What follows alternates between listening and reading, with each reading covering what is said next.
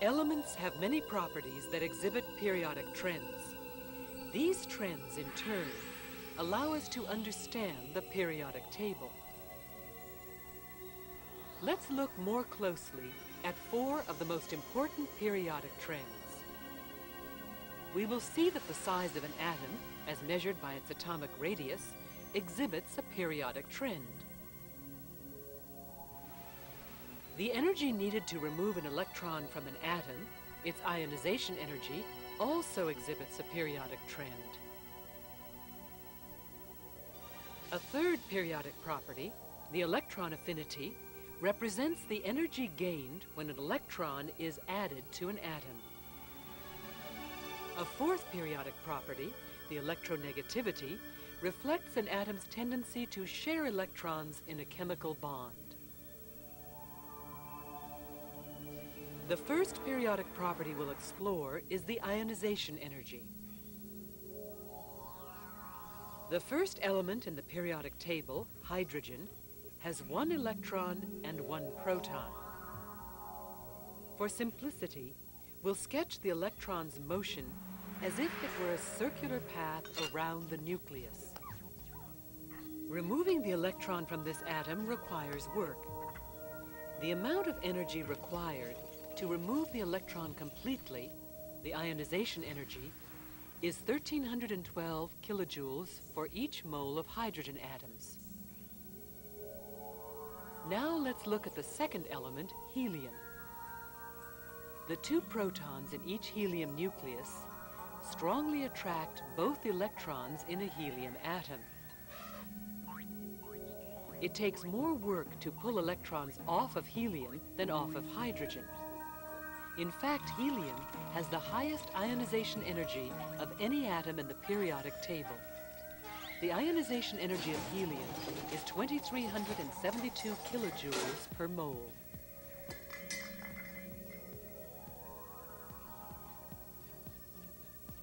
The next element, lithium, has 3 protons and 3 electrons. Only 2 electrons can occupy the 1s orbital. So the third electron occupies the much larger 2s orbital. The 1s electrons are mostly in between the outer electron and the protons.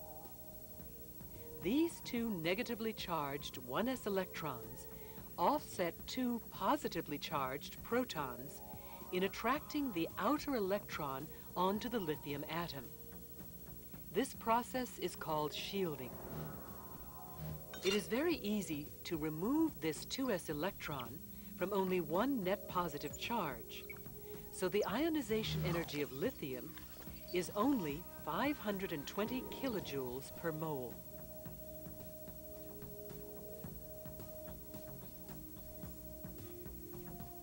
The next element, beryllium, has 4 protons and 4 electrons. The pair of 1s electrons can only offset 2 of the positive charges in the nucleus. The 2s electrons see both remaining positive charges, so it's harder to ionize beryllium than lithium.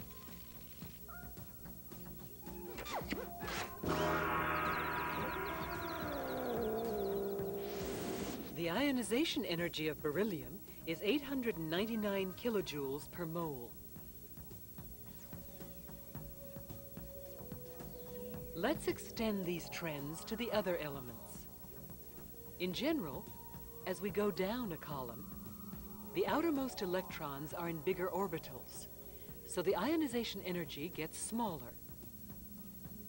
As we go to the left across a row, the electrons are attracted by fewer protons, so the ionization energies again get smaller. This regular behavior across the periodic table is why ionization energies are said to exhibit a periodic trend. Let's zoom in and explore some exceptions to this trend. Nitrogen atoms have 7 electrons orbiting a nucleus that contains 7 protons. The 2 innermost electrons in the 1s orbital are held very tightly. The remaining electrons are called the valence electrons. 2 valence electrons are in the 2s orbital, and 1 electron occupies each of the 3 2p orbitals.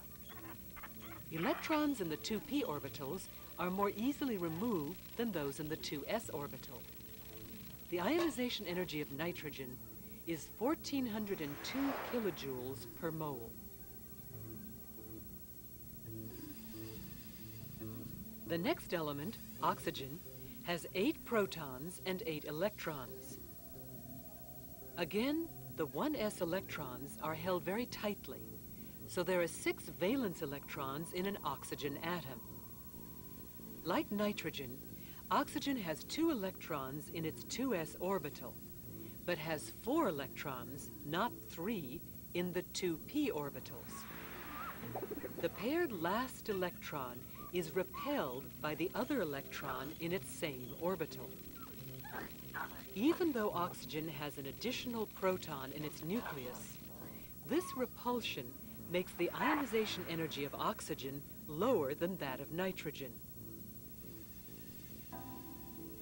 Continuing to the right is fluorine, with 9 protons and 9 electrons. Taking away the 1s electrons leaves 7 valence electrons, 2 in the 2s orbital and 5 in the 2p orbitals. The most easily removed electron is again paired up in a 2p orbital, so fluorine should be easily ionized. However, fluorine has an extra proton in its nucleus compared to oxygen. This increased positive charge makes the ionization energy of fluorine higher than that of oxygen. The ionization energy of fluorine is 1681 kilojoules per mole. The last element in this sequence is neon, with 10 protons and 10 electrons. Ignoring the 2 1s electrons leaves us with a filled valence shell of 2 2s electrons and 6 2p electrons. Although the most easily removed 2p electron is again paired up, neon has yet another positive charge on its nucleus. In addition, neon has some extra stability from its filled shell of valence orbitals. Neon, at the right of the periodic table, is the most difficult element to ionize in its row. Neon continues the periodic trend of ionization energies, increasing as one moves to the right of the periodic table. In fact, neon is the most difficult element to ionize other than helium.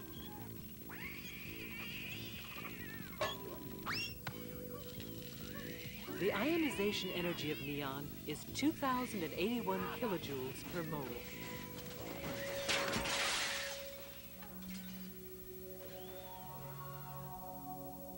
Now let's explore the periodic trend in atomic radii.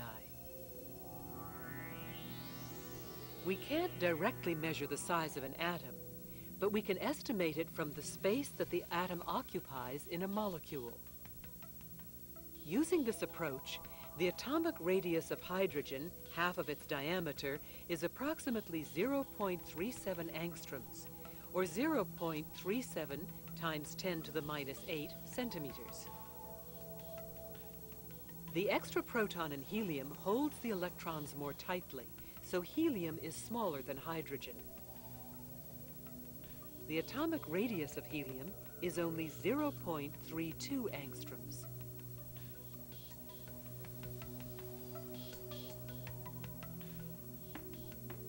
Lithium, on the other hand, has its outermost electron in the 2s orbital.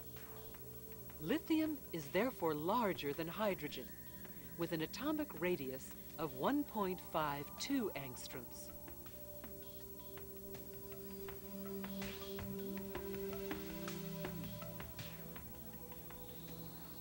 Beryllium, to the right of lithium, has an additional proton to attract its electrons.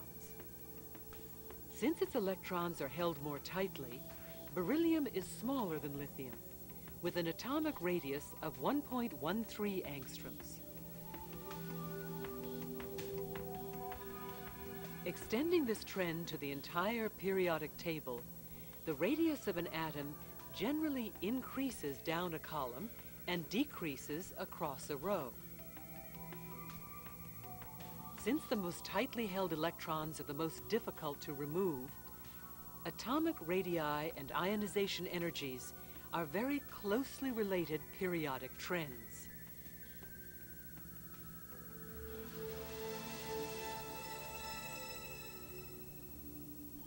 A third periodic property is the electron affinity.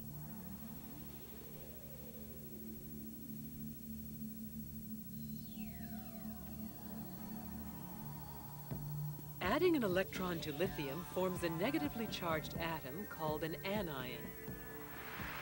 The electron can be put into an empty position in the 2s orbital of lithium. This process releases 60 kilojoules per mole of lithium atoms.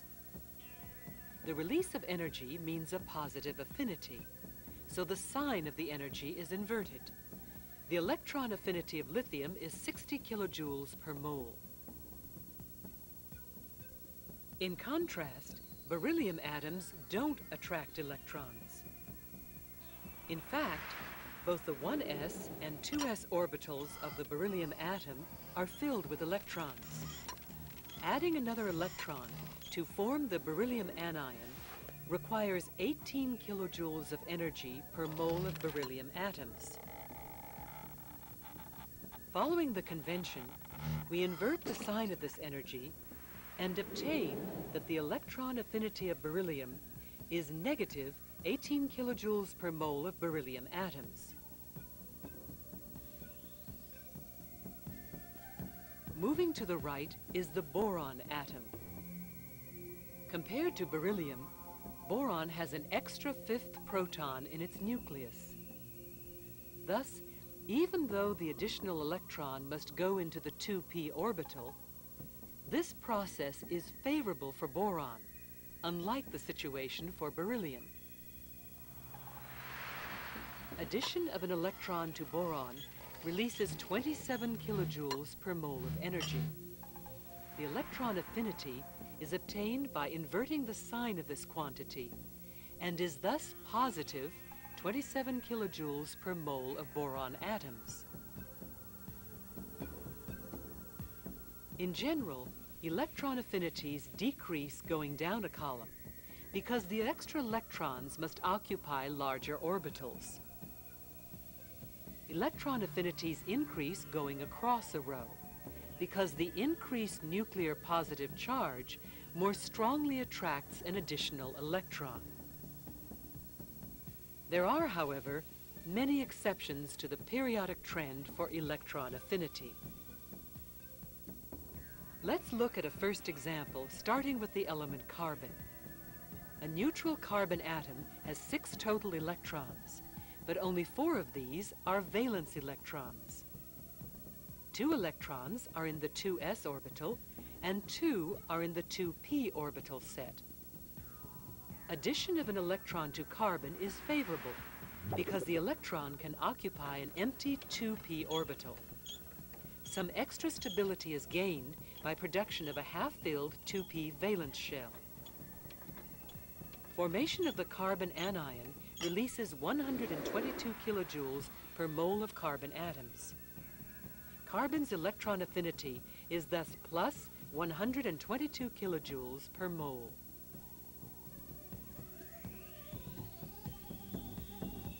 The next element, nitrogen, has 7 total electrons, only 5 of which are valence electrons. 2 are in the 2s orbital and 3 are in the 2p orbital set. Forming a nitrogen anion requires placing the extra electron in one of the occupied 2p orbitals. The repulsion between the existing electron and the new electron is so large, energy is required in order to form the nitrogen anion. 7 kilojoules per mole of energy is required to form this anion. So the electron affinity of nitrogen is negative 7 kilojoules per mole. Moving to the right, the increased nuclear charge produces positive electron affinities for oxygen and fluorine, as expected from the periodic trend. A final example is neon. All of neon's valence orbitals are filled with electrons. The electron-electron repulsion during formation of a neon anion thus overwhelms any weak attraction of the electron by the nucleus. An extra electron would have to occupy the non-valence, loosely held 3s orbital. Neon has a high ionization energy, not wanting to lose any electrons, and also has a very negative electron affinity, not wanting to gain any electrons. Neon is therefore an inert gas.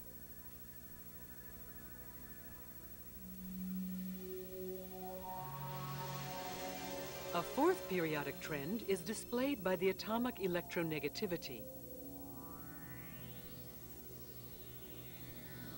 The electronegativity indicates an element's tendency to share its electrons in a chemical bond.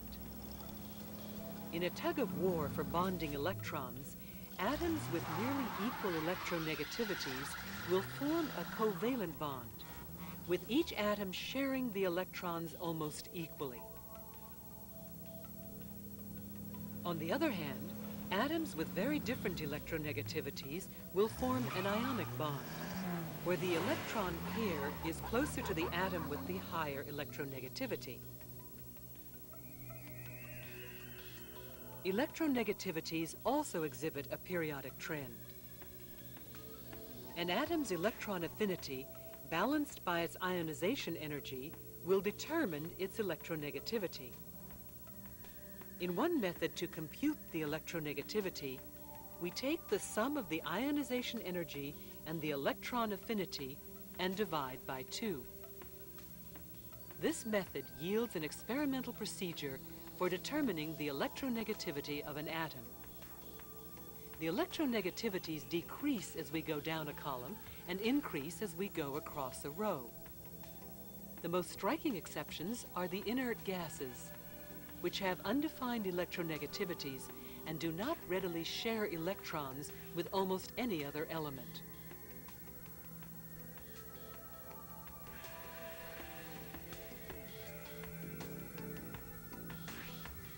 In summary, we have seen how the electronic properties of atoms translate into periodic properties of the elements.